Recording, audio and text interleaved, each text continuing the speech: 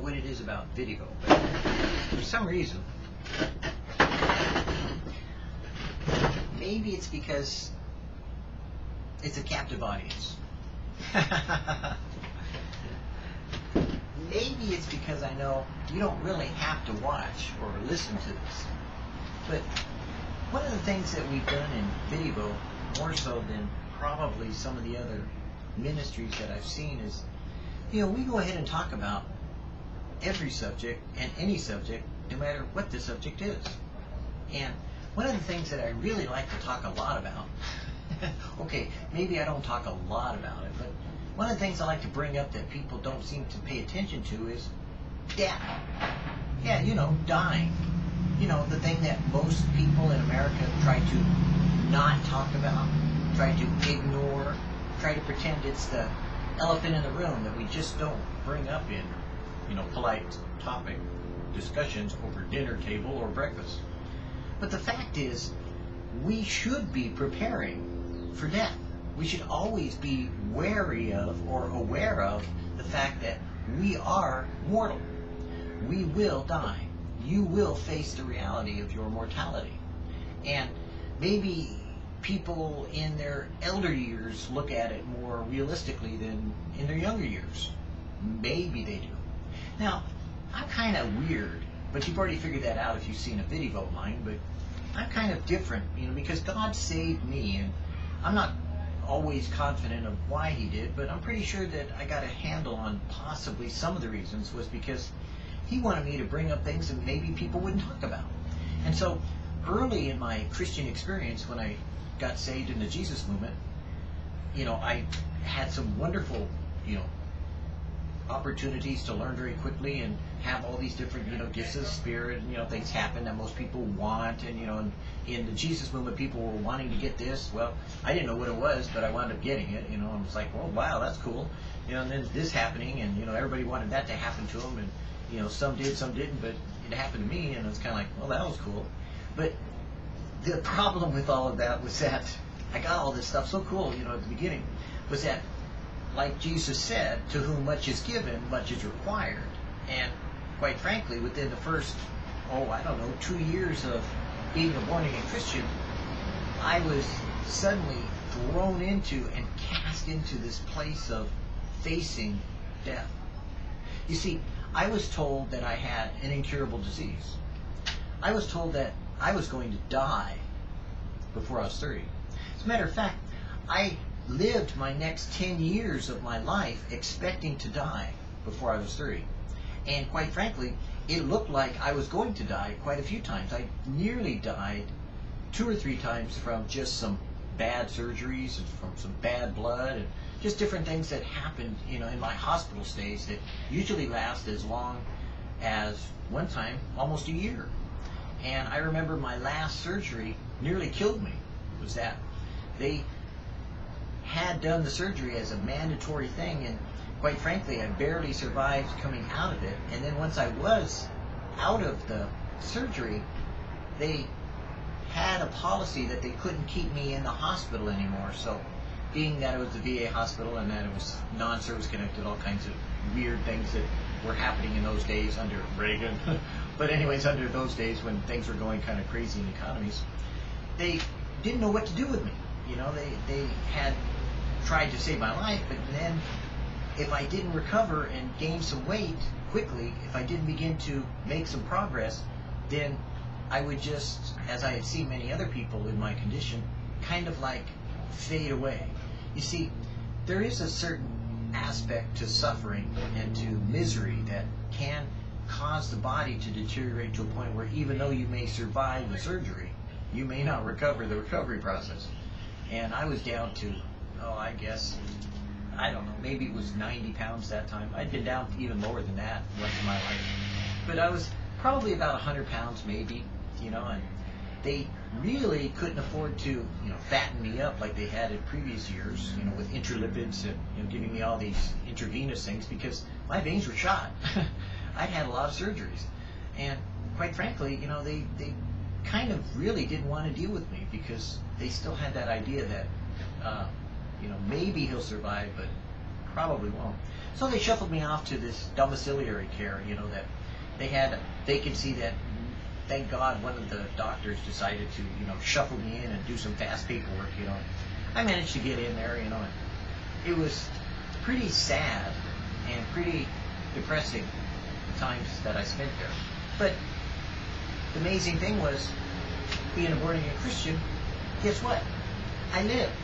But the point I wanted to bring up was that the very first time that I was told, and it wasn't only one time I was told this, but the very first time that the doctor came in and said, "Got some bad news, Michael," I mean, he didn't say it that way. He just flat out came out and told me straight, direct. He says, "You probably aren't going to live past 30, so you need to get your house in order." And I looked at him and I just was shocked. I remember just sitting there thinking, well, Lord, now what are you going to do? Because you see, as a Jesus freak, I had a personal relationship with God. Everything that I did and everywhere I went, I always had my backpack full of Bibles and commentary, well, not commentaries, but full of Bible. I always had a Bible. I had Streams in the Desert. I had Strong's Concordance. And I had, I think, Daily Light, maybe, and My Utmost for His Highest. Because I could always get those, well, a couple of them free, and the one that I bought, the Strong's Concordance, was a paperback version that was like only $9. But because I was always in the hospital, I always had my backpack full of that, and I would, read my Bible and, study. And, I didn't have really cassette player to listen to tapes. Didn't have iPods in those days, and, even Walkman hadn't really come out yet. I think it might have just been breaking loose. And quite frankly, I didn't have the money most of the time anyways. But as a person, as a young man in his 20s, as a young individual facing death and being told by a certified, genuine surgeon, and then later from a regular doctor, and then also later from a Social Security doctor even, by all three doctors being told that I was going to die, it was pretty challenging for me in my faith as well as in my walk in life and the way that I approached living. Because what happened to me was that in the first time that I got saved, as a born-again Christian, it was as though my eyes opened up and I could see everything better. There was this sharpness and this clarity, this dexterity of being able to see things in a different light, to be able to understand them in a different way. And that was amazing to me. It was as though there was enhanced sensory perception. Kind of like the things they talk about doing with, different either drugs or different abilities or capabilities within the synapses of the brain, being able to make connections that, enhance your ability to think, see, comprehend, or to make connections. And so that happened for me spiritually, which was kind of cool. Then later on, being baptized in the Spirit, I had a marvelous experience there too.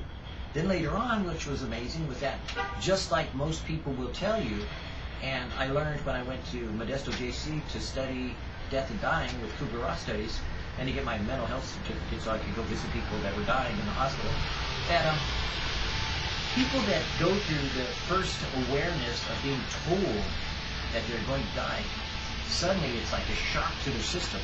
They suddenly have a better appreciation for life itself, everything around them. Their senses are enhanced. It's called an enhanced sensory perception, or the reality of it. What happens is that the body suddenly focuses in on different things that, while on the one hand, when you're not caring about living, you are more of a mentation person. You're thinking all the time. You think. But when you realize you're going to die, suddenly things around you take on a very important priority, and you focus in on it. You notice a flower more acutely. You notice the wall and the grain in the wall. You notice the floor if it's swept or little dust particles. You can see light as though it were shining through the window. It's kind of like, the little filters of dust that you see on it, like rays.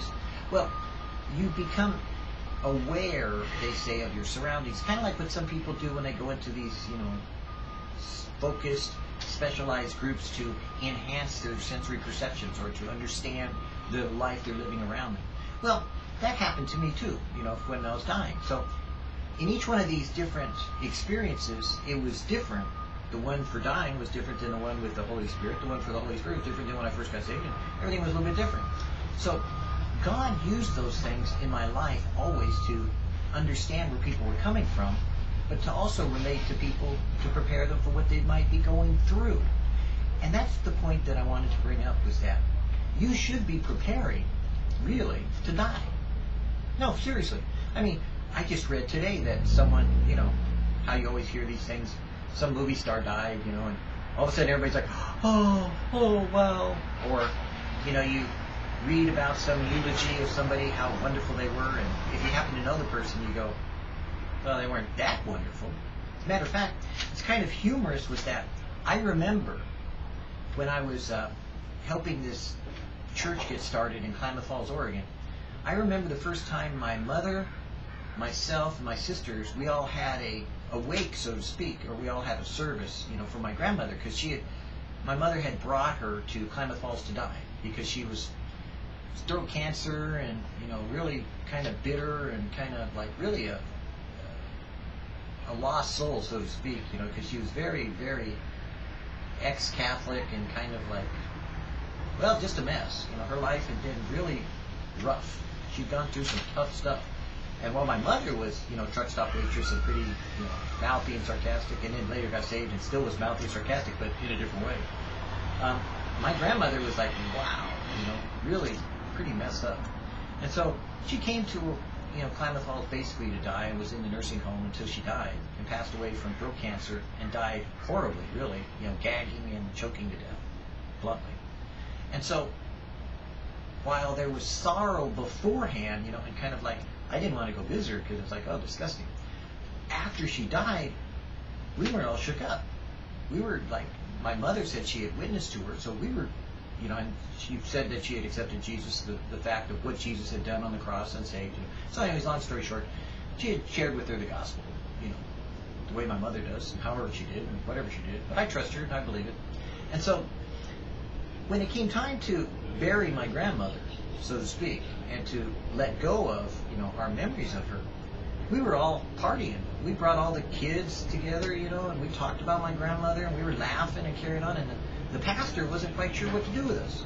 He was kind of like, well, you know, ready for grief counseling, and he was ready for all these things that he thought that he was prepared for, and he thought he knew about, which he was a young pastor. And we didn't. We were like kind of, we sang some songs, we enjoyed ourselves, we had a good time, you know, and we let her go. Because, you see, we fully expect to see her, because we prepared ourselves for eternal life. And that was what we already expected, that if she's there, we've done everything we can to assure ourselves that she is. And if she isn't, then she had every chance she could have. So that's the point. The person that dies, according to the book of Romans, has every opportunity to know God. And if they do choose to reject God, then of course they wind up in hell. But they did have the opportunity to know Him. They choose to reject Him, is what the Bible says. And that's where we get to that place of acceptance or rejection on a personal basis. I don't know and don't care what church people go to. It doesn't matter. That's not the issue. The point is whether you prepare yourself to meet Jesus in eternity. Because if He knows you, then you wind up spending eternity with Him in heaven, as well as 1,000 years on the earth, you know, that's coming, and all that stuff, you know, you've read about in the book of Revelation, and, you know, all that other good stuff, a new heaven, new earth, and that there's ages to ages life that's going to happen, you know, it's going to keep going on and on and on and on, because the soul's eternal. But likewise, the souls that have rejected Him, of course, they have to be in a place of that corruption that God has placed only really His fallen angels, but now has to put humanity there that has corrupted themselves to the point of rejecting their own Creator. Makes perfect sense to me. If you have something that's corrupt, you can't put it in a place of perfection. It would be consumed. And that's kind of what really the lake of fire sounds like to me. It sounds like imperfection in the presence of perfection. So it is continually burning and just being consumed in agony. So the bottom line is that, are you prepared to die? Now the reason I ask that is because, you know, there's some famous pastors I know, you know, that I've heard their testimony about one of their loved ones dying, you know, like Greg Laurie, or, you know, other people that have gone through some tragic, they say, loss of some loved one. I don't find my experience like theirs. You know, they were pretty shook up, pretty messed up, and pretty challenged, While at the same time, they went on with their ministry, and they went on, and dealt with it, and, they were glad to have all the comforting and consoling. But I think if they would have prepared themselves for the reality of death every day, then the fact they pass on into life eternal would be more of a rejoicing than it would be of a sorrow. There wouldn't be a hanging on or a clinging to memories of fellowship when there's something greater going to be experienced very soon with them. And that will be to reunite with them in heaven, as well as, to see them again here on earth once Jesus comes back. But what are you doing about your death? What are you preparing for in your life? You didn't just suddenly appear, and plopped out and somebody had, a big bowel movement and you were born. No. The fact is, whether you recognize it or not, according to the Bible, you were planned out. You were designed and you have a purpose. Your whole existence for being, as well as life that you're living, has a reason. So there is also with that, if you already know that, there's a reason for your death. And there's a reason to go through that. The Bible says that death has no sting to us who know God. That death has been swallowed up in victory. And that we can rejoice in the fact that we move on into something that we don't understand or comprehend, possibly with what we can see right now, but that we know people that have been there. And I don't mean people that die and have this heaven experience. No, we have people that were written in the scriptures. Jesus himself said, hey, I came down from heaven to explain it to you. Paul said, hey, a man in the body, whether in the body or out of the body, I don't know, but he ascended to the highest heavens, and there saw things that would be sinful to even speak of, but he spoke of some of them. John himself went to and was taken up into heaven and explained and given us the entire book of Revelation so we would know what's coming. We would see and be able to comprehend the things that are happening in heaven. There's no question as to what's going on. We have a record of it. And that's the point that I need to mention to you. Get ready, get ready to die, because that will enhance your life. If you realize that there is nothing to fear about death, then you're not like a 20-year-old who ignorantly risks his life thinking that he's indestructible, but that you recognize that the reality of life is an illusion and that you're passing from one existence into a dimensional reality of a spiritual existence that's going to be greater than what you're experiencing now. Something far more than what you've ever known, if you were choosing to accept the record that God has given to us, which is from his Son. And if you accept that the person who came down from there has an eyewitness account of it, Jesus, then you accept the idea that he knows what he's talking about, and you can prepare yourself for heaven. You can prepare yourself for death. You can prepare yourself for real life that's going to be lived. Now, this life is good. Don't get me wrong. God created it. And when he got done creating, he said it was good, and then man came along, screwed it up, and guess what? With Satan's help, somehow the world's gotten pretty corrupt. And it doesn't take a genius to look around and see how much corruption there really is in the world. When I look at these flowers that are blooming next to me, I know that only part of the plant really is blooming. Part of it's kind of like wilted, and part of it's kind of like struggling to really blossom. When that curse off of creation is lifted, man, that plant's going to just cook when it comes to blooming.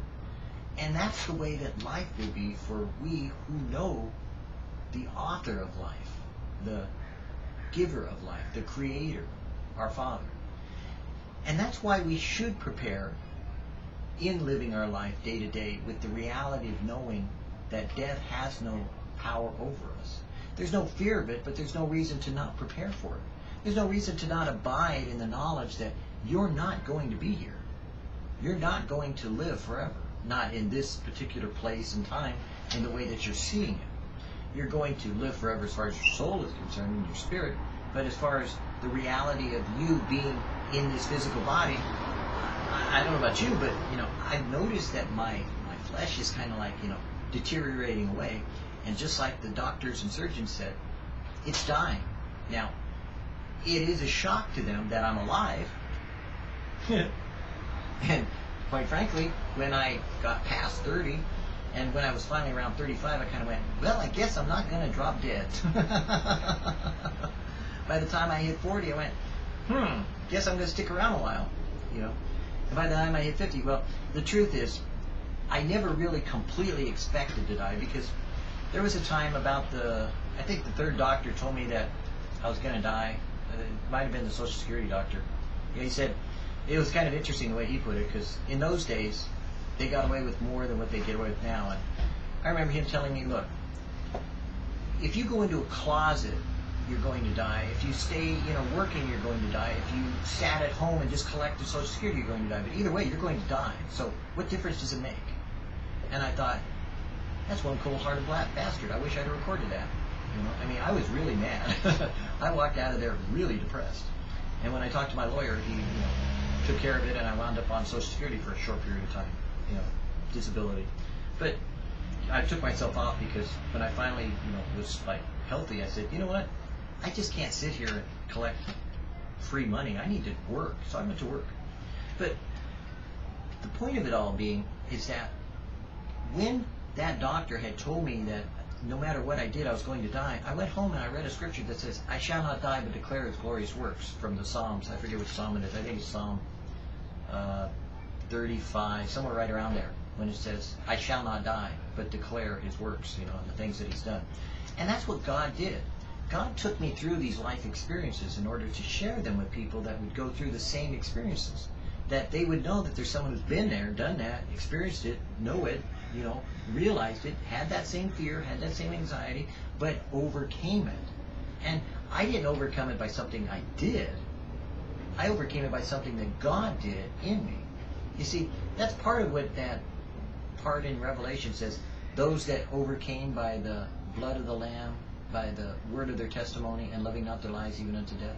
Well, at that point in time, I wasn't really worried about dying anymore. I told the Lord, hey, if I live or if I die, fine, God, I'm yours, I've done, maybe I don't get to do everything I wanted to do, like write books and, do VidDevos and do all this stuff that I do now. Talk, walk, eat, drink, screw up, be forgiven, walk, act like a normal human being. But God chose rather to make me an example and to give me the opportunity to use my life's experiences so that He would be glorified, not me. Because in me, there dwelleth no good thing. I have nothing good of myself. I'm not like some kind of miracle, because I'm not, healed. I still have consequences to the actions that have been taken on me. I wear an ostomy bag. I have my guts cut up. But I can do things that other people can't do. I can eat everything. I mean, really, I eat everything. Right? I consume 6,000 calories. I mean, I've done things that most people in my condition, they'd say, not a chance, and yet I did it. Matter of fact, last winter, I even got fat. That's really weird. I've never been fat in my life. I got up to like almost 200 pounds, and I thought, oh my God, I need to lose weight. It scared me. So I started losing weight, and my wife started losing weight, and both pretty much got back down to slim and trim. But the point of it is, preparing yourself to die will give you a better life. Preparing yourself to know that you were dying so that you could live is a good perspective to have. Jesus said, watch and be ready, for you know not the hour nor the day that the Son of Man will return. And He didn't mean that only in some kind of rapture way. He meant that you don't know the day or the hour that you could drop dead. You could have an aneurysm, you could have a blockage, you could have a heart attack, you could have a stroke, you could be killed by a drunk driver, you could be shot by a gang banger.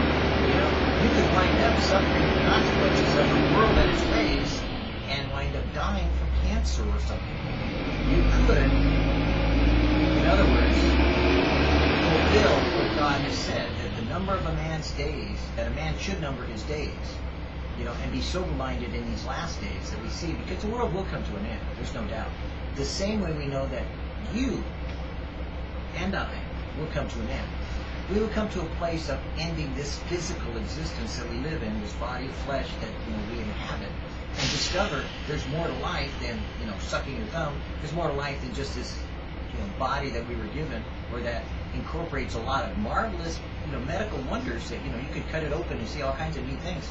But when they cut it open and they mess with the brain and all these other things, they still can't figure out the soul.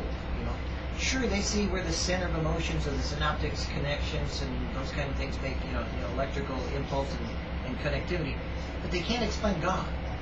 You just can't get there with a physical reality. There's a dimensional reality that goes beyond that, and that's where the connection between the physical part and the dimensional reality of the spirit become one. And that's why the Bible is written, for us to know that, to understand that, and then to watch science try to prove it and figure it out. And they'll get there eventually, maybe. But in the meantime, they'll come up with all kinds of things, and sometimes people lose their faith because they think, oh no. But I only can tell you this in preparing for death. If you're not living your life knowing that God is real, there's no way you can be ready for life eternal without knowing that God is real. There's no way that you can prepare for death unless you know that God is real today while you're living, so that you'll know that there's eternal life to come, that you don't fear death in the life you're living now. And that's where religious people make the mistake, and you can see them by how they react to death. They don't really accept sometimes the fact that God is real, that God has spoken and God does reveal himself, and that yes, when you die, will go to meet the Lord one way or another, either to the declaration that you know him, and Jesus will say, come, blessed of my Father, or the declaration that he'll say to you, I don't know you, and then you'll stand before the Father, and God will say, okay, I'm going to judge you, but the way you're going to be judged is according to your own judgment. So let's go. According to what you think, you're going to be judged, and God lets you judge yourself according to your own judgment, and you wind up being corrupted, because everything that has breath and is created by the universe of God himself, creating the universe and everything that's in it, will at some point in time declare to the glory of God the Father and bow the knee that Jesus Christ is Lord, one way or another. And once you step out of this see, touch, feeling kind of experience into a spiritual dimension, you'll be so shocked that you'll be willing to accept the fact that, yeah, you blew it, and you know it, because then you know everything that you heard will come crashing in on you in a reality check that will send you to hell, and you'll accept that determination of your own choice, your own free will, because you'll know you've blown it. That's why we take death so seriously in wanting to say to you, prepare to die. So you make those choices now that can't be reversed later. Death will be a termination of your ability to choose. You will not make choices once you get out of this existence as far as salvation is concerned. Salvation is for this life we live now. And that is why Jesus said today, if you hear his voice, harden not your heart, as he says in the provocation, because you are determining your own decision-making process of whether you spend eternity in heaven or eternity in hell by what you do today. That's why you should plan. That's why you should plan carefully how you're going to die. And that's why you should plan for eternity, to pass through death and come out on the reality of knowing that God in you means you're going with God out of you to be with God where he is, as he is with you now. So that's how you know you have eternal life, because he who has the Son has life. He who is not the Son of God has not life. And that's all the gospel really is. It is the reality of knowing Jesus in you, the Holy Lord. Jesus in you, by faith accepting what he's done for you. Jesus being the example of God's love, proving to you that God loves the world so much that he gave his Son for the salvation of the world. That's why you, and you alone, should plan your death. You should not be self-destructive about planning your death, but planning what death does in the reality of you facing it face to face, and not shirking, hiding, or running away from it. You should, whether you're a Christian or whether you're unsaved, plan your death. Because your salvation really is a determination of knowing not that you're going to die, but that you're going to live. And that's where death loses its sting. Because you know you're not dying. You're just changing your way of living.